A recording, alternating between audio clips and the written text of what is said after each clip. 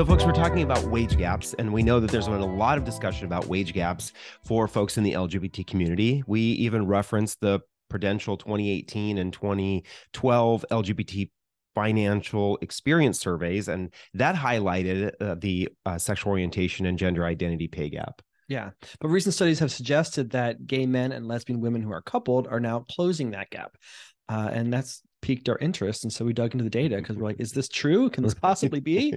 How great would that be? But yeah, it turns out it's not actually the whole story when you dive deeper into the data and figure out exactly what's going on behind those headlines. Right. Especially when we overlaid data that came out from HRC that shows that LGBT folks across races, with the exception of Asian and Pacific Islanders, all other races are earning less than their non-LGBTQ counterparts. So we're all earning less. So how is it that as couples we're earning more? Well, one of the data points that came out of the US Census is kind of, I think, really kind of the bedrock of this, maybe this discussion. And that is that even when children are involved, both partners in same-sex relationships are 27% more likely to be both working than their opposite sex counterparts. So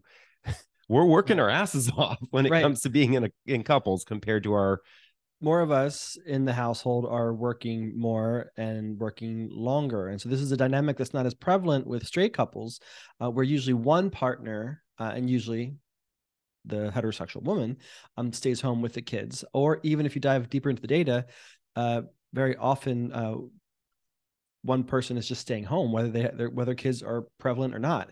And that's not necessarily a dynamic that's available to LGBTQ couples or same-sex couples. Yeah, unless you got a sugar daddy or a sugar mama. And allegedly, that's what we're all looking for. That's our retirement plan. Yeah.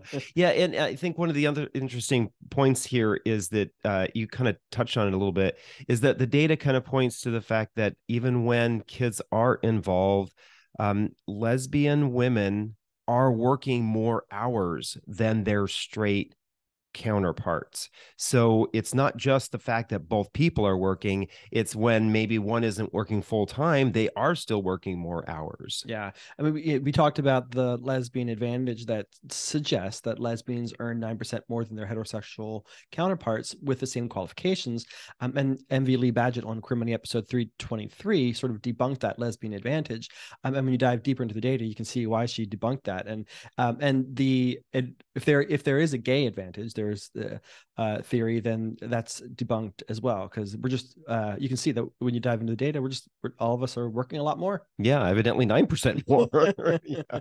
So while we may be closing the sexual orientation and gender identity pay gap, it's more likely because more queer people are working more on average than our straight counterparts. Yeah, and remember last week, on the bonus episode, we talked about how queer folks, it's important for us to start talking about our salaries, salary transparency.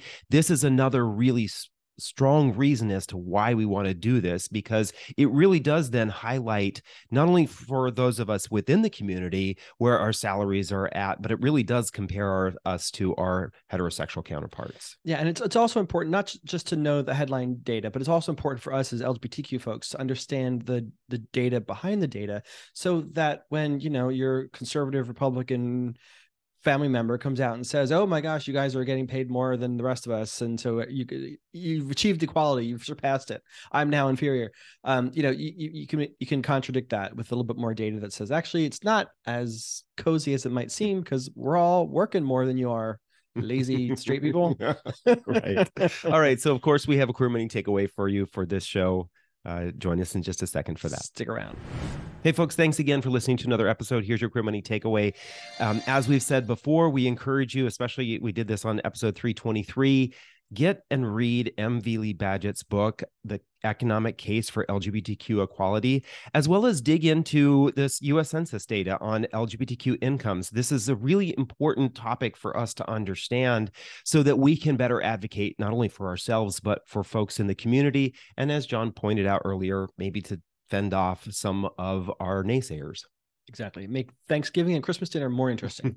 Then join us next Tuesday when we host George Perlov of Open for Business, and we talk about the most inclusive LGBTQ friendly cities around the world. And next Thursday for another bonus episode when we talk about how LGBTQ folks are or are not investing. Are you investing? You'll find out. Have a great weekend.